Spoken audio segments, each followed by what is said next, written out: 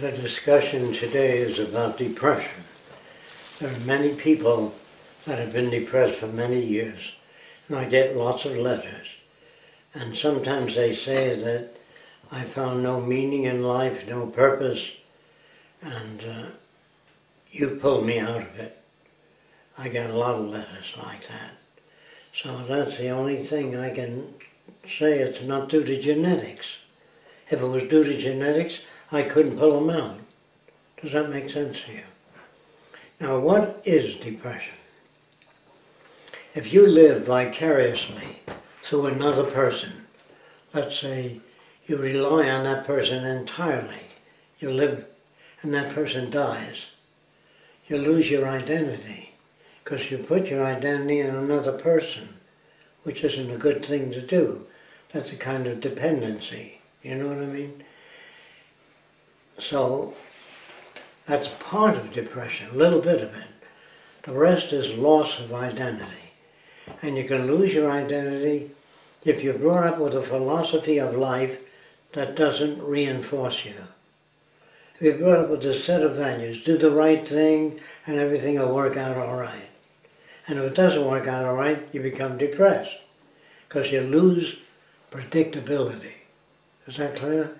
If you have predictability about yourself and other people, you can anticipate certain things. But if you have no answers, if you look for answers in your own mind, it isn't exposed enough.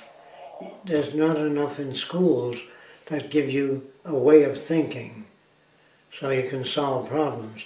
Because it isn't that they don't want to, they don't have it. They've never found a way of thinking that can solve problems. That's why when the businessman retires, he may become depressed because he has no game to play. All his life, say a guy that owns a jewelry store that sells jewelry, and every sale makes him feel good. Then he retires. And he has nothing anymore.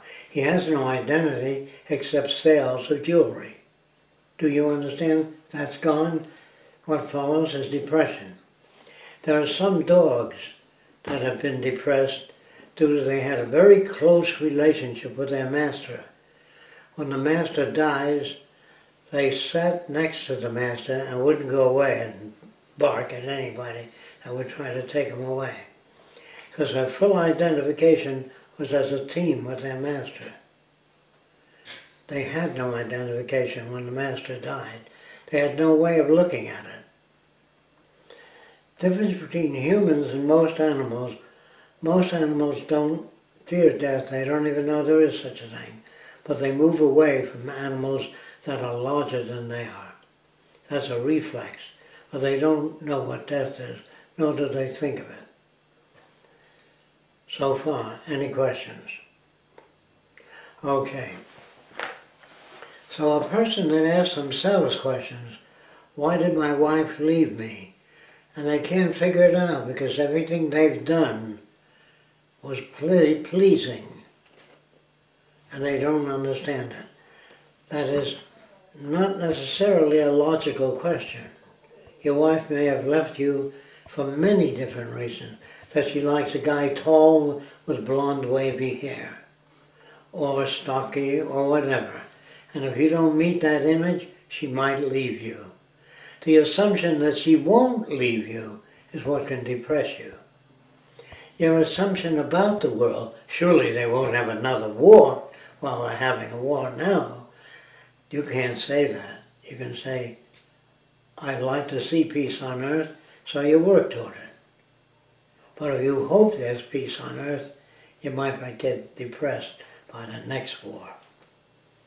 See, when people say to me, when will the Venus Project be built? The honest answer is, I don't know. I don't even know if we'll get there. But I can't accept what I see, so I try to intervene. Intervening, does that mean we'll have a better world? Not necessarily. Whatever you get is what you get. Do you understand that?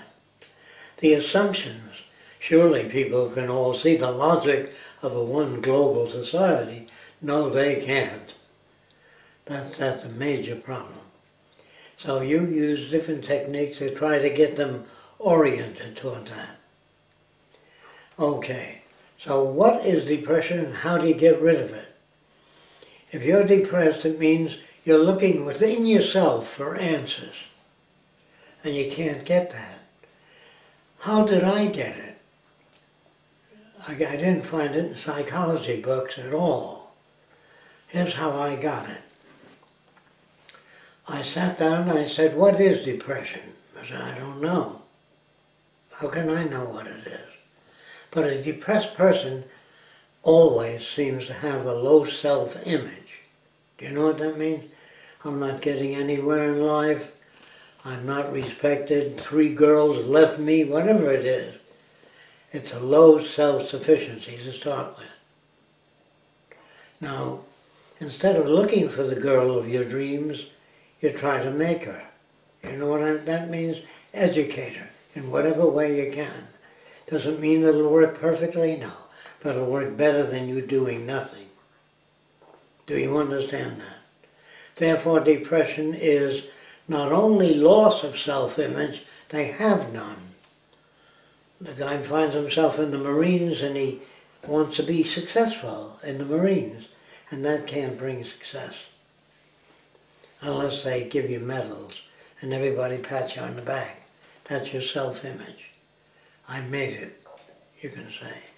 Or an actor that does a theater actor that acts before an audience, a live audience, and they applaud after. That makes him feel good. A movie, he doesn't know. If he works in a movie, he doesn't know that people are going to applaud. Do you understand that? Therefore, he could encounter depression. Anybody that does any routine, a job, a jeweler, a plumber, an artist, a painter, if they don't get reward for their painting, like you're a genius, you're good creative, that makes them go on painting. But when people say, what the hell is that supposed to be? If they paint because they like to paint, that's much better if that occurs. If you go for a walk because you like to go for a walk, not because the doctor told you to go for a walk every day, at least a half hour. But if you don't do it because you want to do it, if you go out for a walk through the country and you smell the trees and you look around and you're pleased by that, do it. If it depresses you going for a walk, you have to restore the self-image. In most instances, there is no self-image. So you have to give them a self-image. You have to talk about a lot of things. The person says, gee, I didn't know that water became ice suddenly. I thought it was gradually it became ice. Well, whatever it is, if you expose them to different branches of science and they begin to find answers that satisfy them, their self-image grows. But if you make a Lutheran of a person and says, have faith in God, He'll look after you, if you put that faith in somebody you can't see or touch, it may carry you through. Because you know there's somebody up there that loves you, even though nobody does. That there is somebody up there. That helps some people. But it's not genuine help. Do you understand? Because he says to the minister, what did I do wrong? If you believe in right and wrong, you can get depressed. I must have done the wrong thing. It isn't the wrong thing that you do. It's a less valid thing that you do. It's a less appropriate thing that you do. Do you know what I mean? Not wrong. If you work on something, snap out of that depression. Have faith in yourself and confidence. Well, they might fall, gee, you sound great. But that doesn't take away the self-image. You don't take away the self-image, you add to it. You understand what that means? Whatever the person is. They only have no self-image. They don't know who they are. So they want to take, if you're in pain, that's different. I'm not talking about that. If you have a tumor growing in your lungs and you can hardly breathe, that's something else. That's not depression. That's physical disability. But if you have your health and you feel like you're learning something every day, Don't ever assume that you can fix something too. You can try to fix it. I'm going to try to fix it. If that doesn't work, you come at it another way. If that doesn't work, you say, I can't handle it. I need more information in that area. That's what self-confidence is. The more genuine information a person has in certain areas, people that do feel, I can't get up before 100 people and say something because I worry about whether I'll goof and they'll laugh at me, you know. Here's how you handle that. You never talk to people to win approval. You talk to people to inform.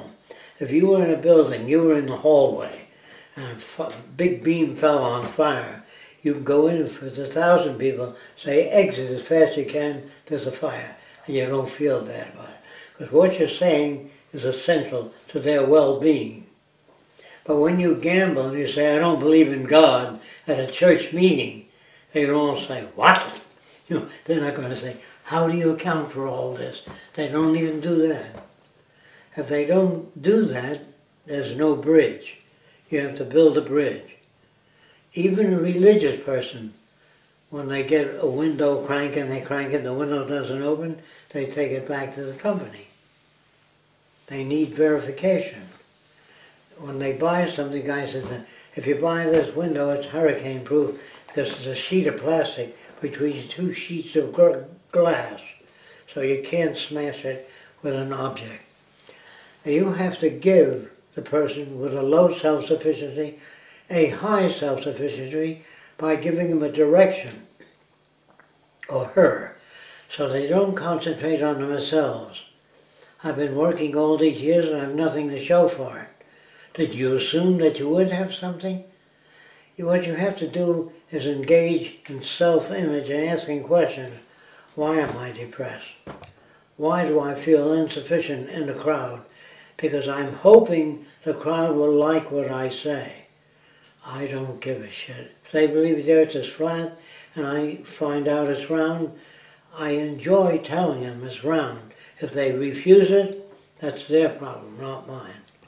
But if you feel you are unsuccessful in presenting an idea, the assumption that you will be successful is depressing. Do you understand that? That's what makes depression.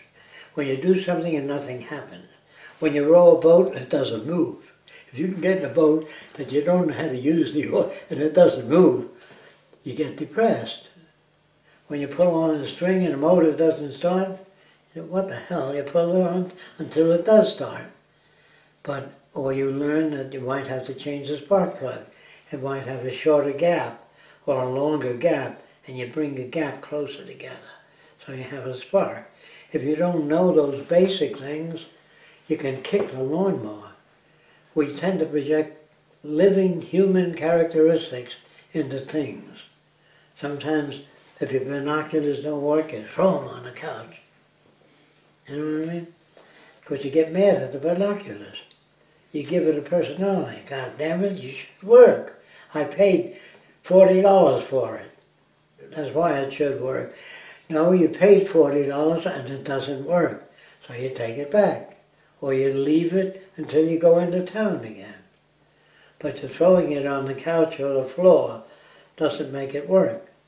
Sometimes, if there's a loose wire in your TV set, you kick the set and the wire, it'll go on again. And so sometimes that carries on that type of value system.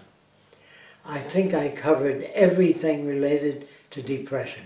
It's a low self-image, or no self-image, or looking for justice. If you give them something to do that they identify with, not something that you like, something, talk to them about Venus Project, work on it, talk to other people, then they feel they're doing something.